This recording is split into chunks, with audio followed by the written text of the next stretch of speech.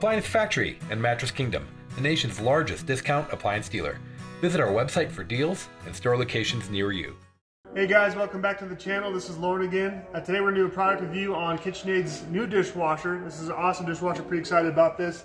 This is the KDTM 404 KPS. So this is their top control style dishwasher with the handles that are really popular in the KitchenAid line.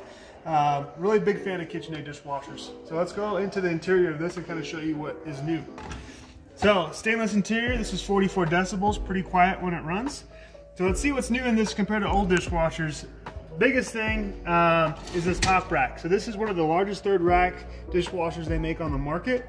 So you can fit a 6-inch tall glass on this side and your bowl or your coffee cups on your left. You kind of has it, it's notified for it. It has these designated water spouts to kind of twist and rotate throughout the cycle to wash your cups and or bowls on the top rack. So it saves a lot of space. You can really pack this dishwasher full.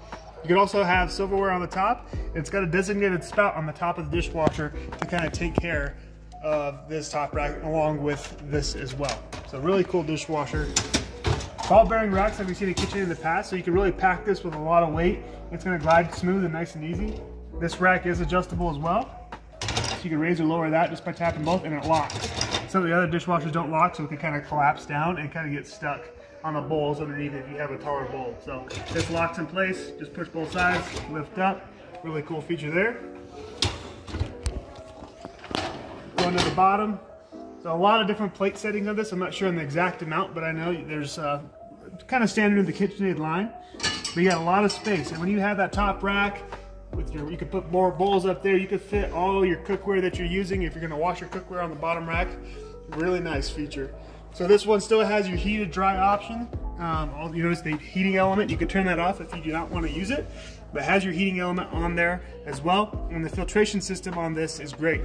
You can wash like china and stemware at the same time you're doing like your pots and pans. So the filtration, you can get all the food particles out of the dish, all the nasty food particles out of the dishes and the cups.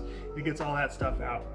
It still has your Pro Wash feature, so it kind of notifies any particles that are in the water and detergent.